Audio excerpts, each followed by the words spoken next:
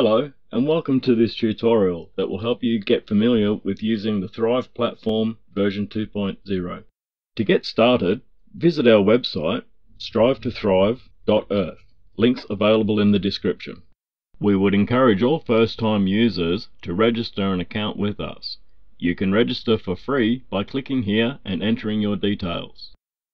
Once activated, you can now log in and access the THRIVE platform with your email and password. The THRIVE platform features the Sustainability Performance Scorecard tool, which allows entities such as enterprises, portfolios, or cities to identify their performance at various scales within the context and relative to their peers. Users such as consumers may manipulate engine weights and controls in the dashboard and see the corresponding effects on entities visualized through charts and maps. To start using the platform, click here, which will take you to our default home view from where you can start making your search queries. The top pane is where you can modify your parameters, which include choosing granularity, classification types, date range, formula engines, weight engines, and finally the entity you would like to analyze. We will now discuss these parameters individually. The THRIVE framework uses a top-down approach and allows you to measure the performance of entities at stratified levels of granularity from micro, that is corporate, to macro, that is the entire cosmos. There are several classification systems in the platform that you can use to view the sustainability breakdown of an entity. By incorporating these classifications, THRIVE platform strives to augment and collate the initiatives by several organizations that are approaching this topic from an empirical industry perspective.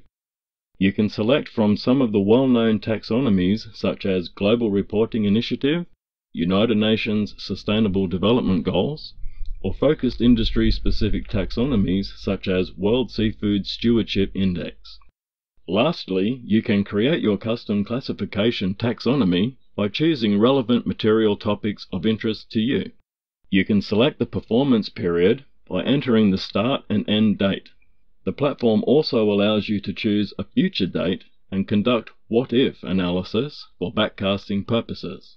Based on first-order principles, this enables you to project the target and work backwards to where we are at, setting milestones that are designed to achieve the desired outcome.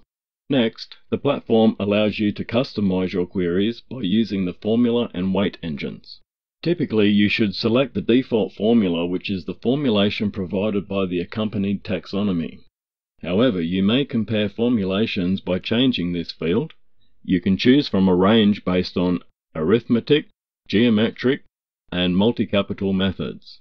The weight engine allows you to systematically alter the impact of the material topic to suit your method of evaluation.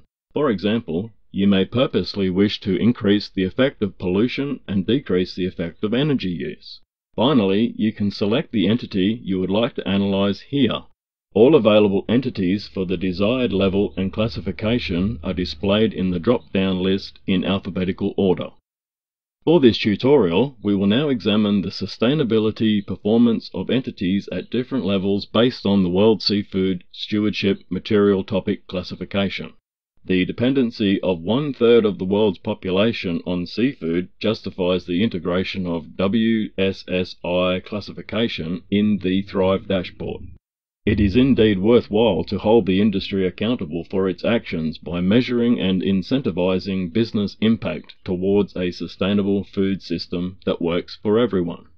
We will now run a search query at the enterprise level for the entity Thai Union Group, representing labels such as John West, Chicken of the Sea, Red Lobster, and many more seafood brands.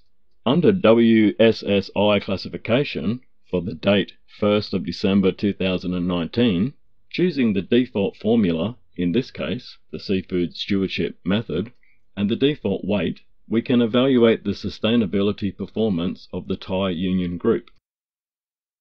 The dashboard scores the sustainability performance of the company at 2.698 on a scale of 0 to 5, 5 being the highest, and ranks it as most sustainable among the 30 keystone actors based on their dominant production in the seafood industry.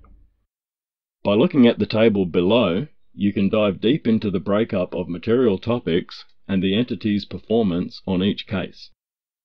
Inner and outer limits are shown to illustrate an acceptable range of use. An allocation value is shown to demonstrate how much of a resource is available to each topic. On the far right column of the table, a Sustainability Performance Index score for each topic is displayed. This score is achieved by summation of each quotient based on the enterprise's impact on each material topic proportional to its allocation. Each quotient is calculated as the actual impact divided by the allotted impact multiplied by its weight. By double-clicking, you can manipulate these weights to simulate the effects of changes in topics like taxation, legislation, regulations, or the impact of incentives. Negative values can also be assigned to penalize the organizations for greenwashing practices or for failing to report on a topic. You can also filter the categories such as human rights and working conditions to view the indicators relevant to a particular topic. Just above the table on the far right, you'll see a Sustainability Performance Index score for Thai Union Group as a whole. On comparing the dashboard's results to those published by the World Benchmarking Alliance Seafood Stewardship Index, you can see that the outcomes produced by THRIVE closely align with that of the SSI.